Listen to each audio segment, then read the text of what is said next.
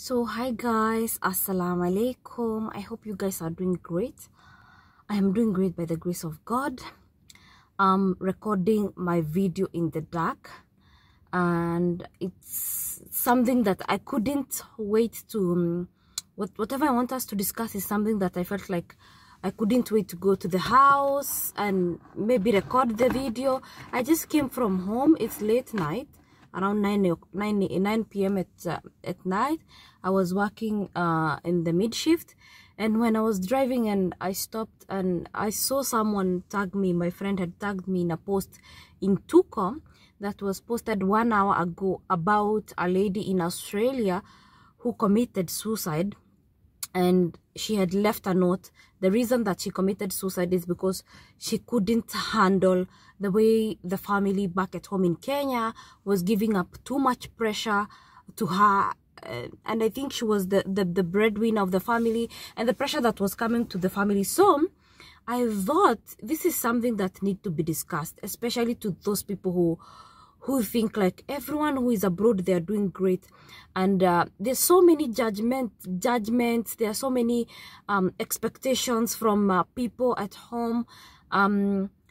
For those people who are staying in the big cities like Nairobi, Mombasa, or those people who are out of countries, there is so many expectations that people have in their mind, and people will judge.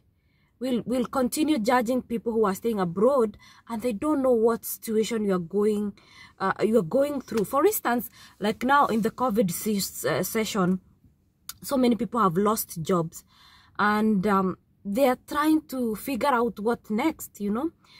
And people still at home, they're expecting you to perform miracles, and this goes mostly to the families. I don't know about other people's family, but this is something that people need to sit down and discuss. First of all, it's not rosy. It's not that much rosy everywhere.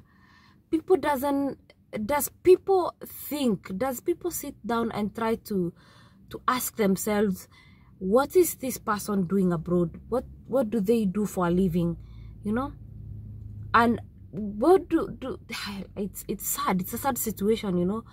And this comes because of the expectations from people. And I also ask myself, okay, these people that you stand with, the so-called families who are giving you this much pressure. Now this lady is gone. She's gone. She's gone forever. And they cannot even be able to repatriate her body back to Kenya. She's going to end up like, they said that she's going to be cremated. So they will bury the ash. She's gone. Her story is gone. It's gone forever because she couldn't handle the stress anymore. It was like too much for her.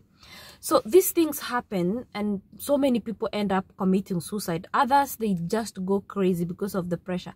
And I keep asking myself, who in your family can take a bullet for you?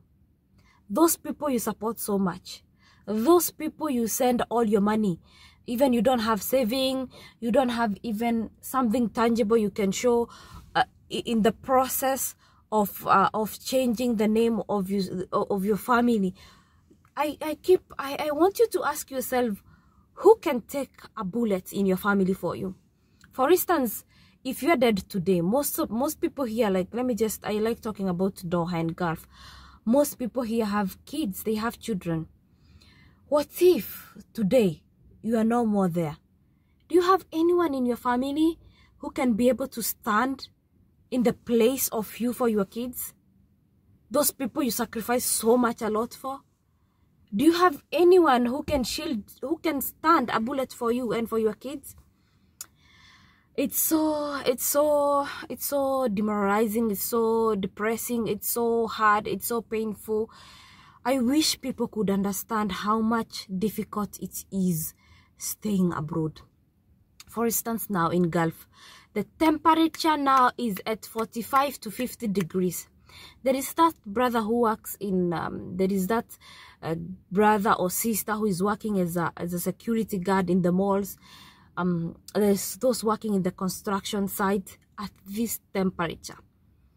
Then you are expecting her to, I don't know how you want people at home. How do you expect these people to survive? It's so heartbreaking. I wish you could just ask yourself 1 or 2 days, what is these people doing in abroad to make life better for their families? I wish people would stop judging people for not even like, because the expectation is like, okay, you are abroad, your family is supposed to stay a certain kind of lifestyle. My friend, apana, it's not everyone who is staying abroad has got everything fixed. And for those who are staying abroad, my brothers and sisters, ask yourself, those people you take care of, that family you are taking a bullet for, do you have anyone who can take a bullet for you? Much love and God bless you. May God make it easy for all of us, inshallah.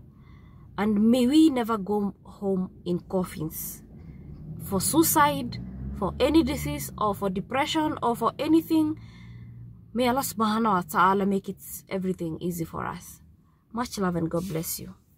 Ma salama.